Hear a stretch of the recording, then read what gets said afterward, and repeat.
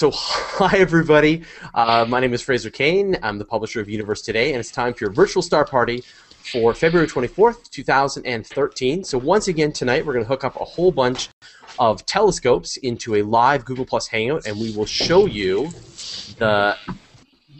the night sky. I said to mute, Stuart.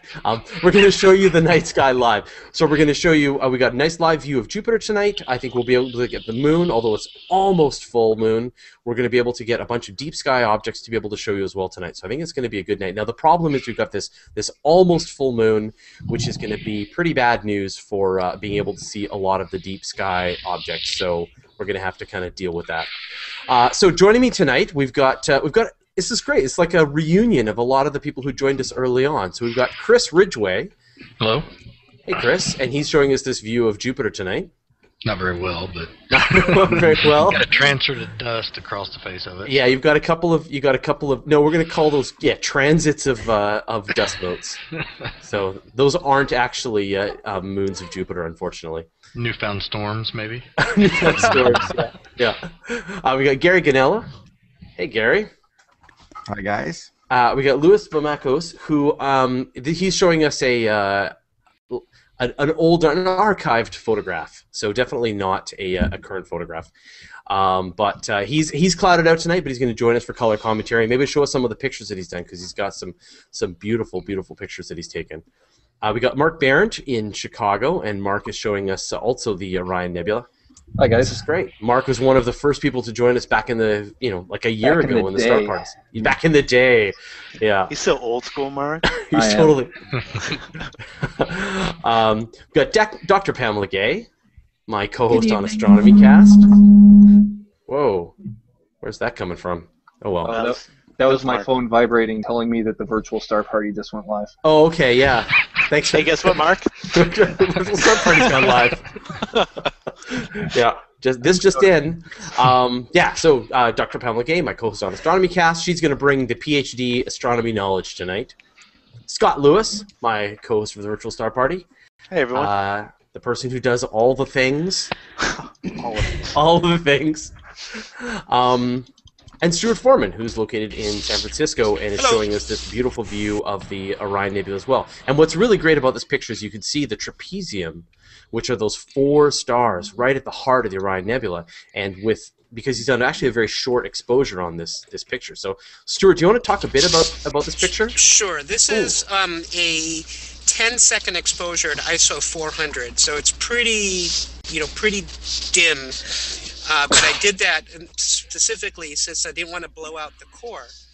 And and it's also very heavily cropped. And I have an uncropped M42 kind of in the queue here, which I'll show you in a second so you can see the difference. But in the middle of the core of the Orion Nebula, there's 4 stars, which are called the trapezium. And Pamela can tell us more about the science behind those, but you don't normally see those in our M42 shots because we take 60 to 120 second, shots, and this area gets completely blown out. And you'll see that in my next picture I'll show. It is completely blown out. You cannot see them. What I think is great is all through the summer, everyone is asking us to show them images of the Orion Nebula, and the Orion Nebula is down over the summer, and then it comes up in wintertime, and then we're going to get, we get really beautiful pictures of the Orion Nebula, and now we have 4 of them. So for all the people all the summer long who asked us for images of the Orion Nebula, here are 4 simultaneous images of the same object. But yeah, so you can see here, I'm showing you Gary's view right now, and you can really see how just the center of the nebula itself is just a big white blob, with the rest of the nebula, a lot fainter, and it's a lot more, subtle. But that core part is just so bright that it's just white. And then with Mark's view, same thing. You can really see. Mark, you can really see the trapezium in there, just the 4 stars. Yeah, if we go in pretty close, we can see the trapezium in there, and you get some of the finer detail in that big blowout area. The real trick is to get a bunch of exposures across all sorts of different ranges, so you can get some detail on everything.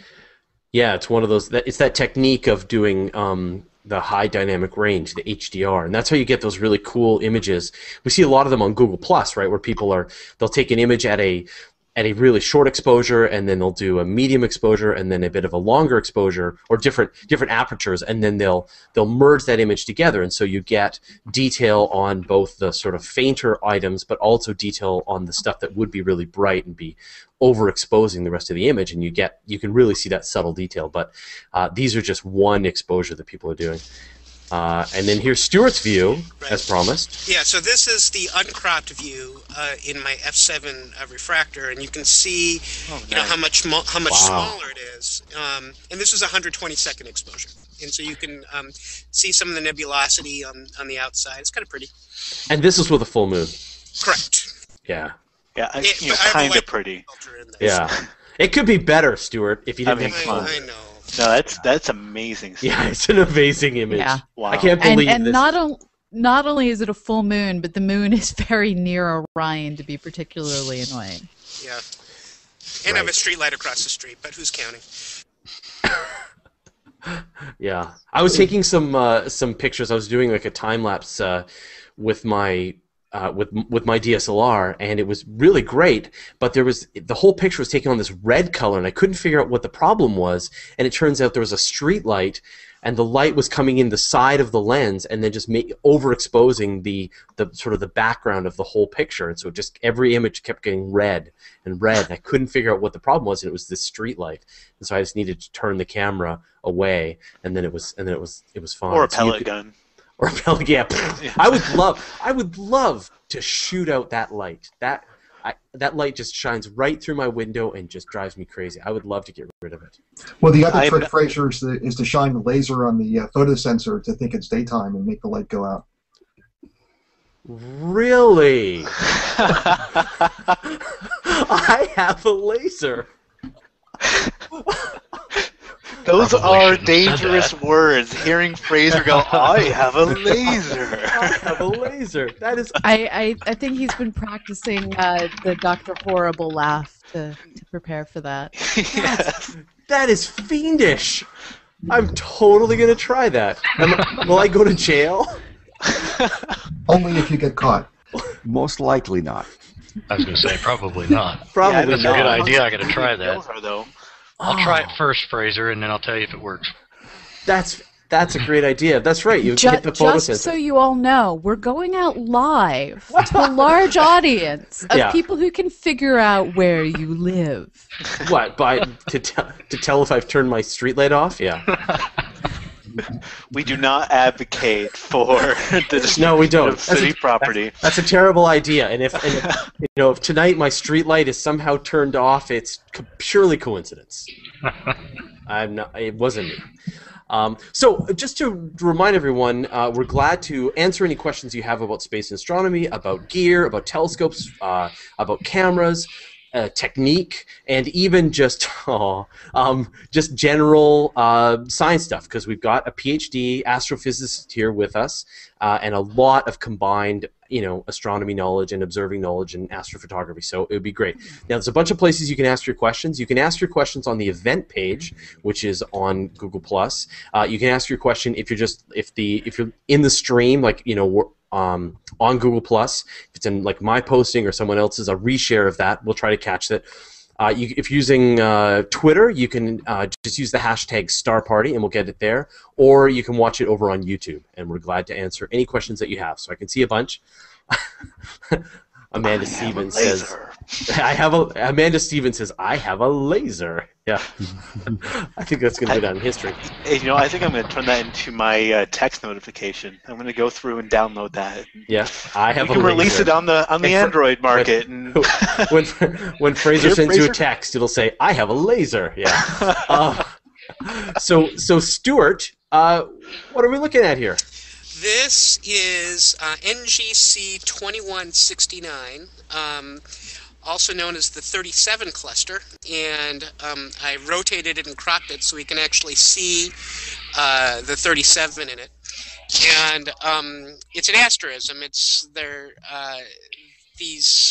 just randomly lined up like this, but it's kind of cool. It's not the 42 cluster, but it's the 37 cluster. We still haven't found the 42 cluster. No, we have not. Yeah. We should. So it's NGC 3639.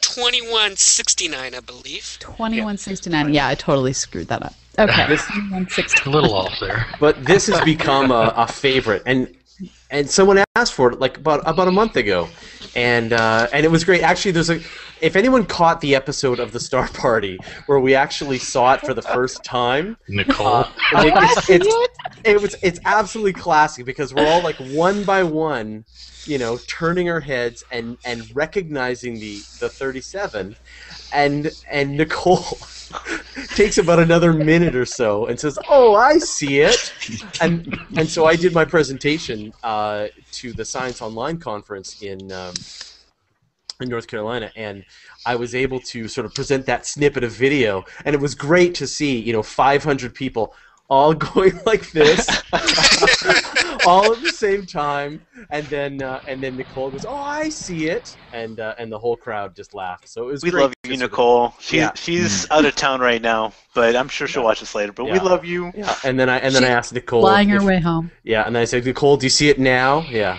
in the middle of the crowd. It was great. It was great. But that's a fantastic art. Are there more stuff like this? I mean, there's the coat hanger cluster, but the problem is it's such a wide field of view, right? No, this one is actually, well, the coat hanger cluster is very wide. Gary might be able to get it, actually, in the summertime. I think he's tried. I think I've tried, yeah. Yeah, it's even too wide for Gary. Yeah, it's a binocular one. Yeah. Cool. All right, well, so Mark has brought us the moon, and this is the enemy tonight. The enemy. Yeah. Since the dawn of time, mankind has wished to destroy the moon. It's a stunningly beautiful enemy that will even be more beautiful tomorrow on full moon. Yeah, we are 1 day away from the full moon. And so, I don't know, Mark, can you digitally zoom over onto that left-hand side where we've got the Terminator? Which you want? The Terminator. Just get some, the edge, the what little bit of it there is. It's over there. Yeah. It's over there. On the moon? Yeah. Terminator's on the moon. Yeah, so you can really see that we get very little of the shadows now. Looks like my focus isn't perfect either. Well, now's your chance to fine-tune it with this zoomed-up mode. See, the problem is I have to run up and down the stairs to go out to the telescope to do it. Oh. Fail. Ready, go. It's called Did you get the text astronomy. message? The virtual star party started. I got there. What is a clear? How cold is it when it's clear there in Chicago? Well, it's actually pretty warm tonight because it's right above. It's right below freezing. It's actually at freezing right now, 32 degrees Fahrenheit, which is actually pretty balmy compared to what it's been like the last week or so, where it's been like 5 or so Fahrenheit. Yeah. I have to put Fahrenheit on it because I know you, Fraser, are that whole metric thing. Yeah, it's 16 Celsius right now, so I love you guys. Actually, it was pretty warm today, but now there's like a weird storm that's blown in today, and it's like really hard wind and rain coming sideways at us. So, oh no. Yeah, so I'm glad I don't have a telescope. So T. Martin 1899 asks, can you explain why when I look through my Orion Nebula through my scope, I don't see that amazing red color? Pamela? Your eyeballs aren't that sensitive is the problem. Our eyes have two different types of photosensors. Some of them simply go light, no light, and my camera's over here. Those ones that go light, no light are sensitive to all the different colors. They trigger very easily. You may not realize it, but whenever you're in low light conditions, you don't actually see color, although your brain may fill in color for things that it knows. You also have, mostly concentrated in the center of your vision, color receptors that are sensitive to red, green, blue. And so they will only trigger when they see enough red photons, enough green photons. And in low light circumstances, or looking at faint objects through telescopes, you just don't get enough light hitting your eye to trigger the color sensors, so you're only triggering the more peripheral black and white sensors. This is why when you aren't sure you can see something through a telescope or not, you should actually look slightly sideways inside the eyepiece and use your peripheral vision to try and see that galaxy or star cluster. It's even like just with the sky. I mean, you look up into the sky and you can often notice galaxies or star clusters out of the corner of your eye, and then when you look directly at them, you can't quite see them. So It's the same thing going on. Well, I'm going to move over to Gary's new view of the Horsehead Nebula and a satellite. And 2 satellites. Oh, there's two. There are One's 2 right satellites across in there. here. And for those that don't know, the reason I can tell it's a satellite and not an airplane is because there's not flashes going through it. Yeah. When it's nice solid light, it's a satellite. And Lewis, you had a similar photo up just a second ago. I don't know if you could bring that one back. Your version of the Horsehead. That would be great. Sure. Yeah. Let me find it. Is there a third satellite, or is that a hot pixel? Like, right, sort of where that the satellite that's moving sort of more vertically, just to the left of it. There's like another little line there. On mine? Yeah. Oh, yeah. Yeah, no, that could be another satellite going by. 3 satellites in the same. Gonna hit each Show other. off. There is all sorts of junk up there. It's very annoying. Yeah.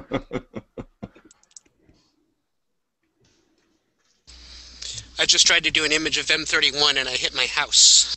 Oh, You hit your move house? your house. Yeah, I had to move my house. Yeah. In that your house got in the way of your image, or your telescope actually bumped into your house? My house. No, my house got in the way of the image. Okay, all right. Yeah, because we see that in the virtual star party video that has Gary in it, right? He actually bonks his telescope right into the camera, I think. Yeah. Too close. Too close. That's great. Cool picture. Okay, so I'm going to show you. So this is Gary's, and this is what, a 2-minute exposure, Gary? This is a 2-minute at, again, hydrogen alpha. And this is the So Horsehead that's we're here. looking at the specific shade of red made when an electron goes from the 3rd energy level to the 2nd energy level in a hydrogen atom, and a photon is released, so you have to have energy in order to get red light. And the Flame Nebula here. And right here is Alnitek, I believe. It's the left-hand star in the belt of Orion. Right. That's right. Yep. And Eric Briggs says the Horsehead is very close to the celestial equator, so there was a larger risk of hitting geosynchronous satellites in the image. Yeah. Ah, So there's why you've gotten a ton of satellites in your view. although geosynchronous wouldn't They go don't. through that fast. Yeah. So one of the reasons that the LSST cadence for in the future, when the Large Synoptic Survey telescope comes online, is set for what it is so that it doesn't accidentally image spy satellites that are moving very slowly, imaging very set areas of the planet. So yeah, some of these high things, Who Not a watches the watchers? Yes. I think those are the telescopes down at Whitestone Missile or White Sands Missile. Yeah, I'm sure they have plenty of big telescopes that watch spy satellites. I think it's Gary. Yeah. I've seen your It is. telescope, Gary. Yeah, I watch everything. he's watching all the satellites. Yeah, yeah. That's More like than man behind the curtain. All right, let's move over to Chris's view of Jupiter here. So it's a little hazy today, Chris. I think most of it's from the bright moon. I can't really pull any more detail out of it. Yeah. And I'm using a junk camera, so I'm just using a regular $15 computer webcam, so can't expect a whole lot out of it. But Don't you normally run a DSLR? yeah, but not for my planetary. Right. I haven't Yeah. been able to pull that off. extra like Corey webcam. has. Yeah. Yeah. So I use a Logitech webcam with a Barlow, and Right. So I'm going to move to Mark's view again, and he's got. Did you run down and fix your focus, Mark? Yeah, actually, I had to run up, so I'm running upstairs because I'm in my basement. So I have to run upstairs to go out on my back patio, put my slippers on so I don't get snow all over my socks. Well, I wasn't going to demand it, but I really appreciate your your dedication to the Oh, cause. it looks way better. I'm taking looks video way now better. so I can stack it. Yeah. Look at that. That's beautiful. Pamela, which craters are those? No, I won't No ask. idea. No idea. I love how the fact that you can see that it's so close to the full moon there that right on the ridges of those craters on the Terminator, you can just barely see the light coming over. Yeah. It would be so interesting to stand like on one of those craters and see across the crater and see that shadow moving It up. would be so cold and hot. Cold enough. Yeah. as you asphyxiated and boiled. But you get the view. Spacesuit. Yeah, spacesuit. Yeah. That would be amazing. Yeah. That would be really cool, though. Yeah. You just watch that all day. Neat. Now, are there any parts you can get any more detail on, Mark? Because you're using the digital zoom, right? Yeah. Yeah. I'm using the 5x digital zoom. So this is my full frame view right here. Yeah. If I wanted to get any closer, I'd have to switch out my optical train and put an eyepiece in and do some projection. But this is just prime focus. No, it looks great. It looks great. But your movie looks really good. If you want to sort of explore around on that 5x, even the 5x zoom looks fantastic. What would you like to look at? Some Moonanites. Surprise us. Yeah. Some Moonanites. Some Moonanites. Where are those moon weasels at? Yeah, so much about it. They're visiting the moon. Whalers man. on the moon, right? See if you can find one of the flags. So somebody asked for M33, which we could do, I guess. I can try. It may be a little low for me, but I can give it a try. I've got M35 right now. Okay. All right. Sure. Tom Nath asked a question, which I don't know if we know the answer. How fast does the lunar Terminator move? That's a good question. Yeah. Don't everybody jump in at once. No, we're waiting for Pamela to get back. Pamela dropped just in time. Isn't that convenient? I'm back now. I know you're back now. You missed it. Just an abs. No. Tom Nath asks, and you might have to do some math. How fast does the lunar Terminator move? So if you were standing there and watching the Terminator move, or if you were standing in it, could you outrun the Terminator, I wonder? I don't know, but I can do that math, and we'll have it tomorrow for Astronomy Cast. Nah, don't worry about it. I mean, it'd be fairly simple math to well, let's see. about. Yeah, because it would take. It's 28 figure 28 days to the full cycle, and then it's 2 pi r for the distance that it moves if you're at the equator. And the moon is I just don't know the value of r. Let me look it up and do it. You guys look at something. I'll run the calculation right now. That is awesome. Okay, thank you, Pamela. Okay. Tom, hang tough. Pamela will run your calculations for you. Yes. So I've got a calculus exam coming up, Pamela. I'm just going to have you on my phone a friend, and yeah. No. Can everyone include you, Pamela, as their phone a friend if they get their space question? Space questions, yes, not Yeah, all right. calculus questions. Chris Skzer on YouTube says that last USA Monday morning was flying at 37,000 feet and saw a view of the Large Magellanic Cloud, and it was amazing. Oh, wow. Yeah.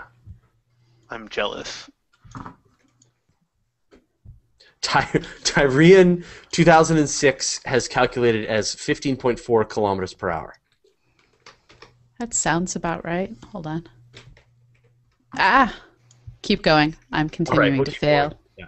All right. So we're going to move to. Sorry. So Stuart, you had. This is M35, and the M35 is an open cluster near Orion, and that's sort of the one in the lower part of the image. And if you look, there's a little fuzzy bit up and to the right of it.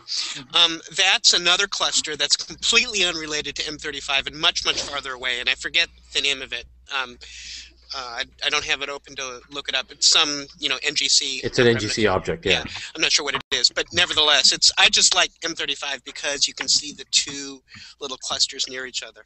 It's neat to have a cluster within a cluster, right? Right. Eric Briggs predicts that an astronaut could outrun the lunar Terminator. So, and Teal is guessing 370 kilometers a day at the equator. So. Or 15.4 kilometers per hour at the equator, yeah. And that's another thing to think about, too, at the equator, because when you're talking about that, it's going to be okay, I'm getting 370 kilometers per day. Yeah. Yep. Yeah. Okay. Other people Google faster than I do. Right. And so turn that into per hour, right? Which is 15.4. Yep. So Tyrian 2006 gets the award. You get a high five from the internet. Are you faster than a PhD astrophysicist? Yeah. Yes. Yes. All right. Well, I'm going to move to Gary's view of the monkey head, right? That is it. Nice. Oh, it's rotated. And if I rotate it, well, I didn't rotate it because if I go this way, let me go. Yeah, it's there. We go. Now you Monkey. can see it, but it doesn't take up the whole screen. Ooh, That's ooh, okay. Eyes and brow, nose. Yeah. I remember when you I first love showed this one. This thing was awesome. Yeah. That'd be the monkey head. I'll And have if to we dig up saw that this in post. color, it would be a beautiful red image. Yes, A red monkey. but I probably couldn't see it from here. Right. Yeah, that's true. Yeah, I think it's really important to know that with Gary's view, he's got this very specific, as you mentioned, he's viewing this hydrogen alpha. He's got this really tight wavelength that can get through the horrible light pollution he has in the Los Angeles area. So it's either this or nothing, right? Pretty much. Yeah, without Yeah. the filters, I can get some, but nothing spectacular. But it's great to take that telescope. I know you've taken that telescope on the road a few times, and I have. yeah, and it's got to just be stunning at places like Joshua Tree or Yeah. Yeah, out by the Salton Sea. Done a few there, but I'm getting a little too old to do that anymore. I've told you, if you want to go anywhere, I've got a strong back. We're pretty close. All Yeah. right. that would come I'll be your along for the pack- ride. That'll come along for the ride too. So Okay. yeah, I'll be your There you patch go. mule. All right, Gary? It's a road trip. All right. We've just I'll decided. take you up Okay, on it. and Lewis, you're going to show us something from the past. Yes, here's an image of M33 from October a year ago. And Millions of years ago. yes, a long time That's ago. beautiful. It's a stack of 8 images, each 300 seconds long, of M33 that somebody asked for. That's really good. Whoa, eight images, Each 300 seconds. Yeah, Yes. okay. And that's how you get all the nebulosity, all Yeah. of the knots in the arms, and you can really start Yeah. to see the dark lanes as well. Yeah, I mean, people need to really understand that what we do with these virtual star parties is quick and dirty, and 2-minute exposure is as long as we will tend to do them Yeah. for really faint objects. But to do this kind of stuff, sometimes people are producing images that they've spent all Yeah. night on one image. Hours and hours of light gathered together and merged together and stacked to produce these really detailed images. Yeah, and I find in many cases I'll spend almost as much time doing the image processing after the fact as actually acquiring the image to pull out the detail. And I do way more time because I don't know what I'm doing yet. Right. So as your skill improves, your time decreases.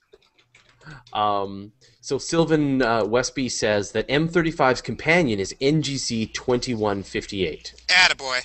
There you go. That's Go cool. team. Go team. Thanks, Internet. It's like we've got a bigger brain. So I'm going to go back to this moon. I got to say, when it's like this full moon, it is a nice image. Although it's nice when it's like a little less than this. Could you do anything about that, Mark? Could you decrease the age of the moon a little bit? Yeah, can you go back in time a little bit? Do Yeah. your Superman, fly around backwards. Yeah. Grab the moon. You pull know, it back. if I had those kind of superpowers, do you think I'd be hanging out with you guys on a Sunday night? Absolutely. Possibly, Yes. yeah. Probably, Yes. yeah, actually. Yeah. All right. So I'm going back to Stuart's view here, and it's like, is this the double cluster, Stuart? No. This is the double cluster, yeah. So it'll be one of the last images of the double Yeah. cluster of the season because it's pretty low. This is actually a very, very pretty thing that you can see with binoculars, and it's one of the first things that you can see with just a visual telescope, and it's very, very pretty just in an eyepiece. And I actually think this is one of the things that's prettier in an eyepiece than it is, when you're trying to image it. what I find really neat about the double cluster is that red star in between the two elements of the cluster that actually is, the color seems to be pretty easy to discern in the telescope, by eyeball as well. Yeah, I pretty much squeezed out all the color just to kind of get the star glow. I mean, the sky glow out. So all you're just seeing is white and black here. It's not really resolving for me. I'm not sure if it's a connection thing or something. I'm seeing. Okay, it resolved here. Did it? Okay. It could just be my view of it then. Could be your sideways rain. No. No, but I can see the thumbnail. I don't know. The Hangouts have been acting a little funny this last week, actually. I don't know if you've noticed that. On Friday, we couldn't mute Amy. Yeah. Sheer title, and she was having a lot of like noise with her microphone. There was no way that we could mute her, and I didn't see myself in the thumbnail, but I saw myself on the big screen. So anyway, this is just clearly Hangout nonsense, but hopefully we can get to the bottom of this.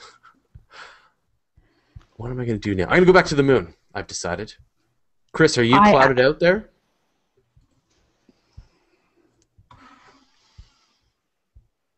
I think he ran off for a second. Did he run off? Okay, all right.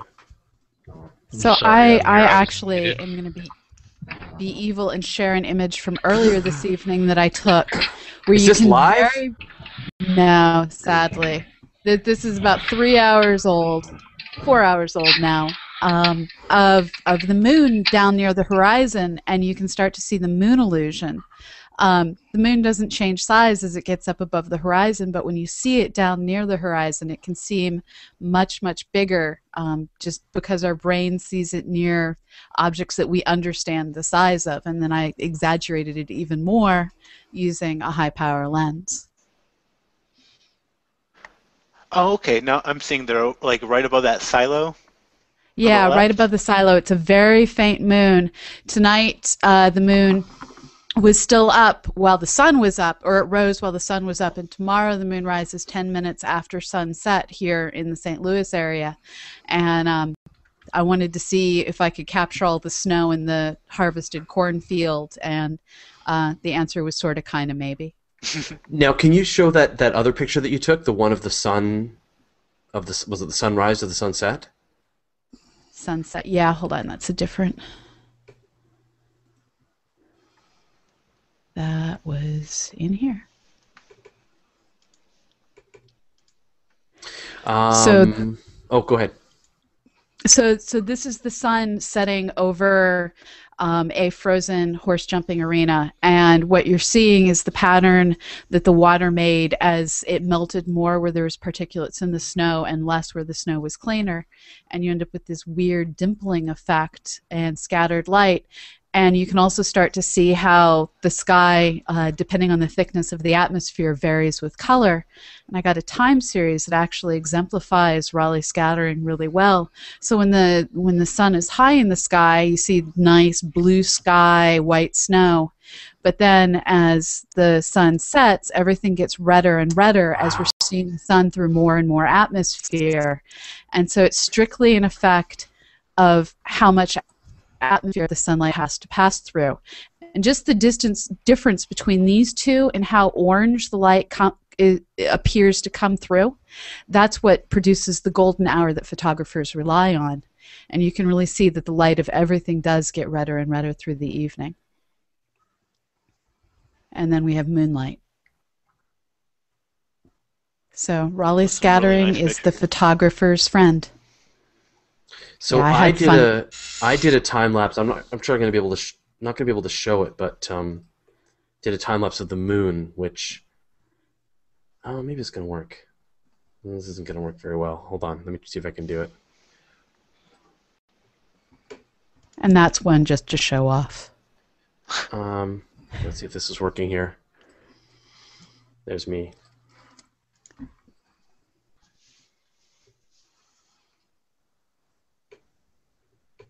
But I really want. We'll go back to the moon.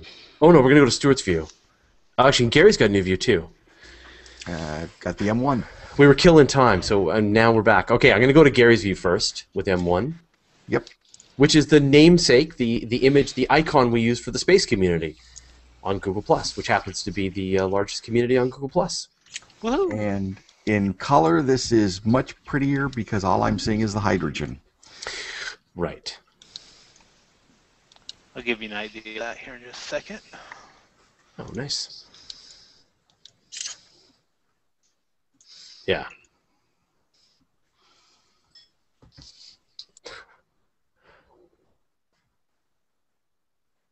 is the Crab Nebula M1 or NGC 1952.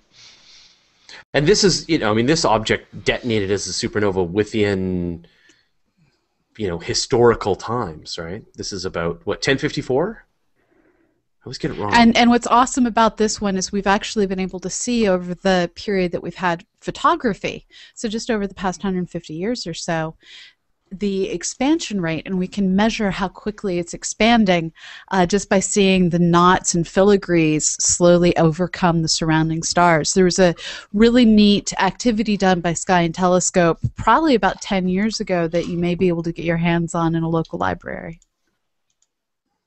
That's really cool.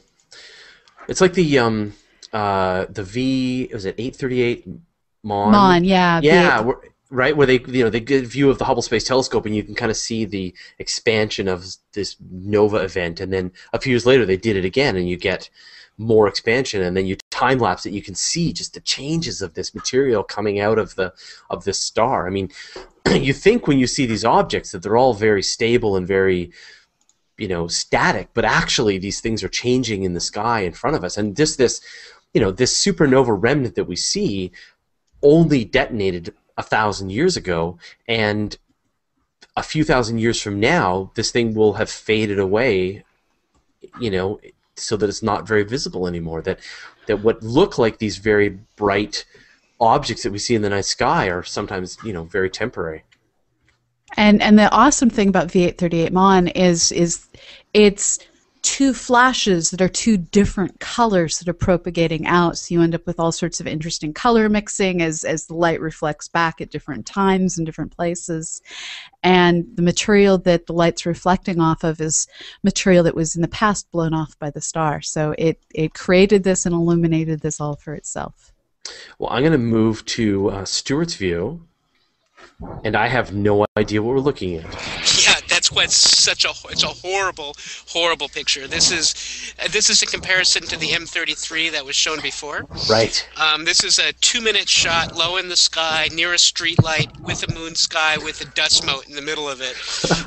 Was it uphill both ways? Yeah, uphill both ways. Okay. Just to show the difference between a quick image and a long exposure image, and why long exposure astrophotography is so important. Yeah. And so you can barely kind of see it's really horrible, but I just threw it in just because I took it. It's nice for a comparison. I'm seeing it looks almost like ripples. I don't know if that's... Yeah, that's the light. That's no, that's artifact because in order for me to actually see it, I had to do just a heavy histogram stretch in Photoshop. Okay. Otherwise, it would have just been totally dim, and so that's artifact from that. Okay. Now, Tom R. is asking, with the Crab Nebula, what kind of star would it have been before it exploded? Hot one. A big one? So there was recent research that figured out what type of progenitor star it was. I don't have it off the top of my head. I believe it was a single large star that exploded, but let me verify. I'm going to move back to Chris's view, and he's got the whole moon here.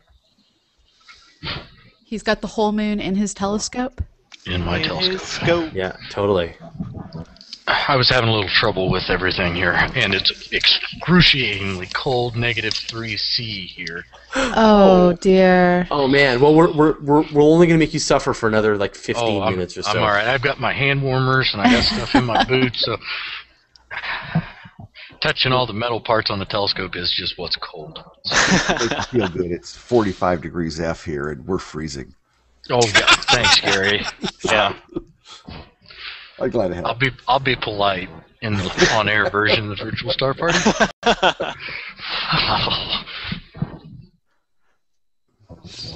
What's this, Stuart? Is this? Yes, I gave in to the inevitable. And yeah, this is the you need to keep your enemies closer, right? Yeah, exactly. Right. Know your enemy. Right. So this was taken about 3 or 4 minutes ago. So it's I think it's called the moon. I think it's. Is it a moon? Yeah. Someone's moon? Yeah. Might be ours, I don't know. Yeah.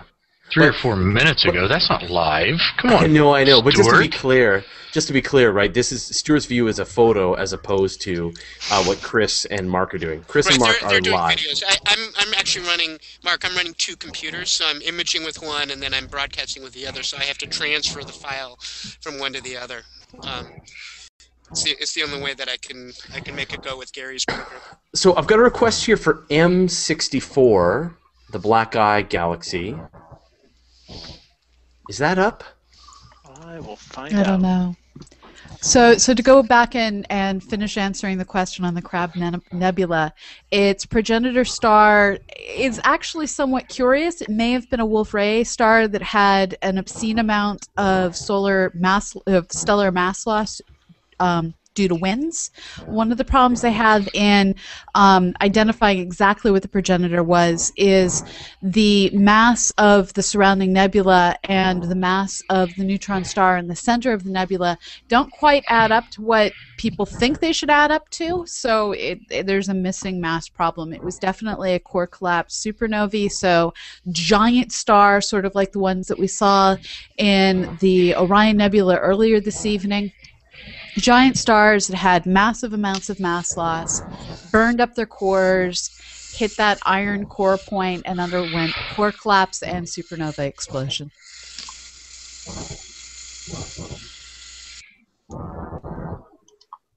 We lost Fraser. We did. So I just checked in. Yeah, Luce confirmed as well. M64 is really, really low on the horizon, so I don't think we'll be able to pull that up there. Which that was for, I think, Jamie. Sorry, Jamie, we won't be able to do that this week. Chris, are you the one that has the strange Cylon noise? I'm not sure. Can you Could try be. muting? Yeah, Yes, it's Chris. so- Yeah. You sounded like you have a Cylon breathing over your shoulder. That's great. Could be the truck sitting over about a block away from me. No, but it Sorry. definitely sounds Oh. like it's just the microphone is picking up its own sound or something. Yeah, it's like some kind of. Yeah. Well, I'll mute. So Yeah. Okay, sorry. Who knew technology would be so complicated? Who knew? I If knew. only we had someone from Vonage that could help us with this noise canceling. Yeah. view. I'm going to move to Gary's view because there's something. I don't think we've ever seen this before. This is M78. And it's not real good. I'm pretty close to the moon at this point. Yeah. But it is M78. There's a lot of dark in here. This would probably be better with full color. And no, I don't think I've imaged this before. What is it? It's a nebula. There's a couple of nebulosities in this area. This is a one. little bit So one of the reasons it doesn't look so great is because this is a reflection nebula. So most of its light is blue wavelengths. So it's reflected continuum light, and so your happy little H alpha filter is being rather unhappy. Yeah. Right. Yeah, so it's like the wavelength of light that he's able to pick up is not coming through. It's all getting blocked by that horrible light pollution. Yeah. Right, and I'm trying a bunch of new things, but some of them aren't working out well. So Scott is showing us what it could look like if we're just using a computer, just looking at a simulation. If you were cheating like Scott was, then Now, you Lewis, wanna is this the zoom same out on object? that, Scott. Yeah, this is M78 from, I'm not sure exactly when, but this is many images stacked together, processed, so it's definitely cheating. That's okay. You can cheat. But you can see it. So if in your head you can take the two images and flip so that the big blobs are lined up, it's literally a take and flip like this problem between Lou's image and Gary's image. So if you can make that mental flip, you can see where the big and the little blobs of light line up. Now you need to do this. And you can see those dark lanes there through this object. Yeah. Yeah, so now they're lined up the same, and so you can see how they line up. And the majority of this light is blue light, because the red light is getting scattered out by the blue light is getting scattered out and the red light is passing straight through. So what we're seeing is you have a cloud of material, light is passing into the edge of it from the side relative to our field of view, and then the blue light gets reflected towards the observer. So I've got a question here from Death Guitarist 12. And in Registax, what are wavelets and how does one use them? That's probably not a question we can answer quite quickly in this, but I don't know if anyone has a quick answer to that. They're little magic sliders that I play with until it looks good. There you go. Little magic sliders. Play with them till they look good. Yeah, it's Stay like a little tuned. burger, right? Stay Go to tuned White for Castle and another get magic sliders. intro to astrophotography hangout. I'm going to explain that in another one. Right, exactly. So what I wanted to do then was pitch and advertise the fact that Chris has been doing a series of hangouts about astrophotography, and so this is when are you going to be doing the next one, Chris?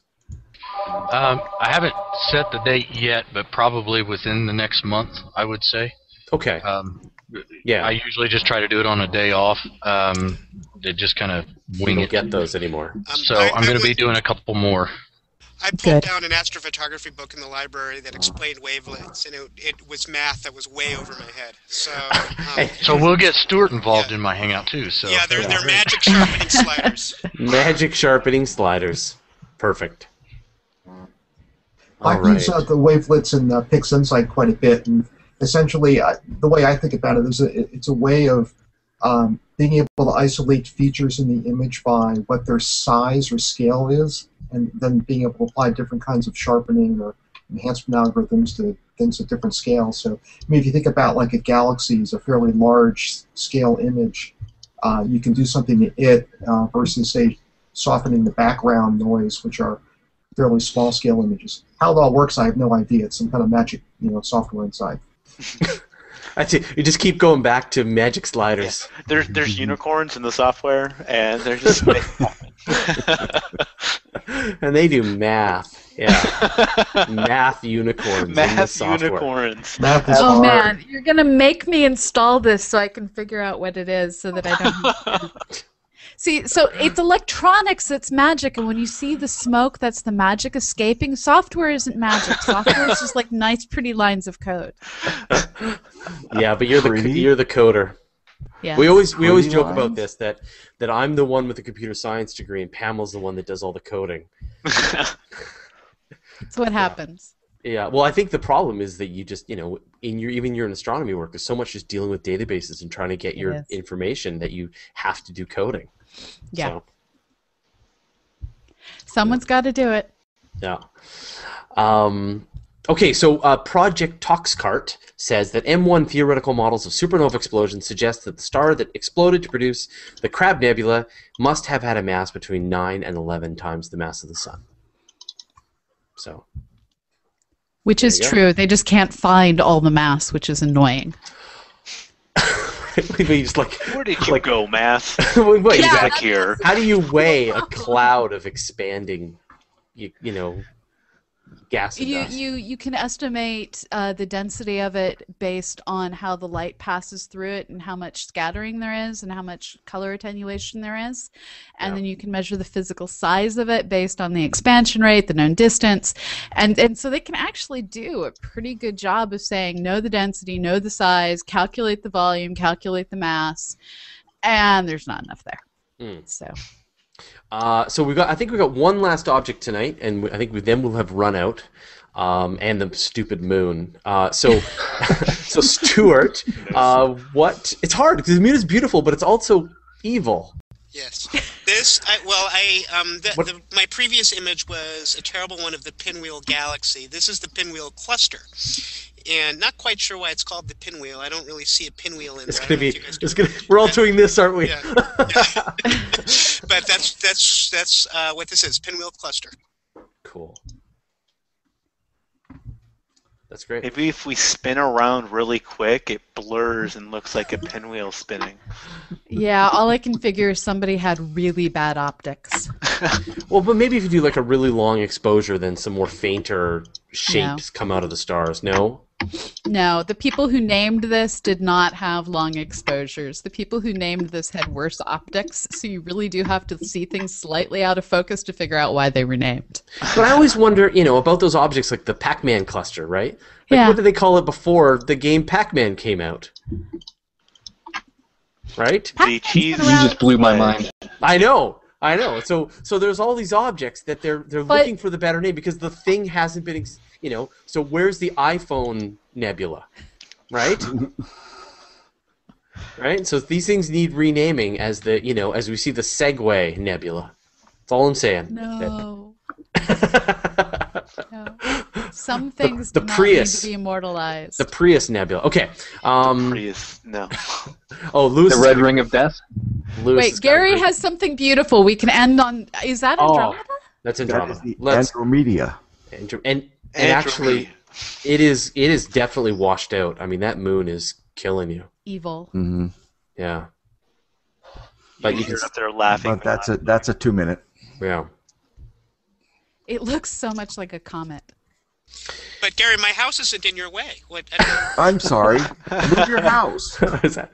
All right. Well, let's wrap this up then. So I'm gonna thank everybody for joining us. Thank you very much, Chris, for bringing this beautiful vision, this beautiful Jupiter and this beautiful moon, with the dust motes.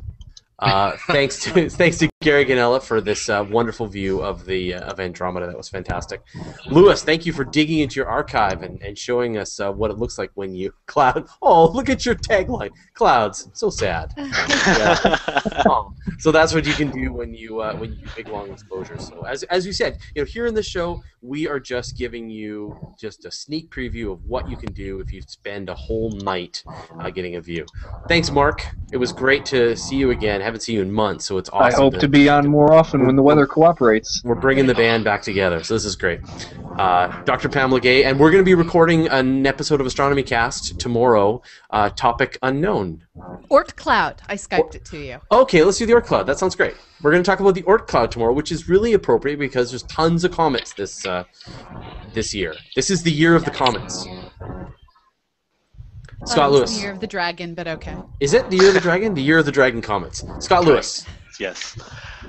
Yeah, everyone get ready. If anyone's in the Austin area in 2 weeks, we will be down at South by Southwest doing our virtual star party from down there. Also, so yeah, Friday, Saturday, and Sunday in 2 weeks, we will all be down there. Fraser, Pamela, Nicole, myself. We'll be there with NASA and the James Webb Space Telescope doing some outreach, doing our hangouts, doing some citizen science with CosmoQuest. So if anyone is either attending South by Southwest or in the Austin area, it's going to be free. So you can all come down there, see the full-scale model of the James Webb Space Telescope, and we would love to come say hi. Yeah, if you want to find us, just look for the gigantic, life-sized James Webb Space Telescope model. Yes, it's the size of a tennis court. It's the size of a table. It would be hard to miss, and we will be sort of in the area, orbiting the model, so it will be easy to find. Yeah. Zilker Park, for those of you who know the area. Okay, all right. Be in Zilker Park down by the river, or Town Lake, depending on what you want to call it. And Stuart Foreman, thank you very much. And if you could move your house for next week, that would be really much appreciated. All right. Yeah, so we'll see you next week. All right. All right. Yeah, without my house. Oh, there's Chris. Very cool. You just made Stuart homeless. Do you feel, you feel good, Fraser? I was just too lazy to walk up the hill today. I thought you went uphill both ways. In the snow. Awesome. Okay, well, thanks everybody. Thanks for watching, and we will see you all next week, and then live from Austin the week after that. So, wow. We'll see you in a week. Good night, all. All right. Bye, everyone. Good night.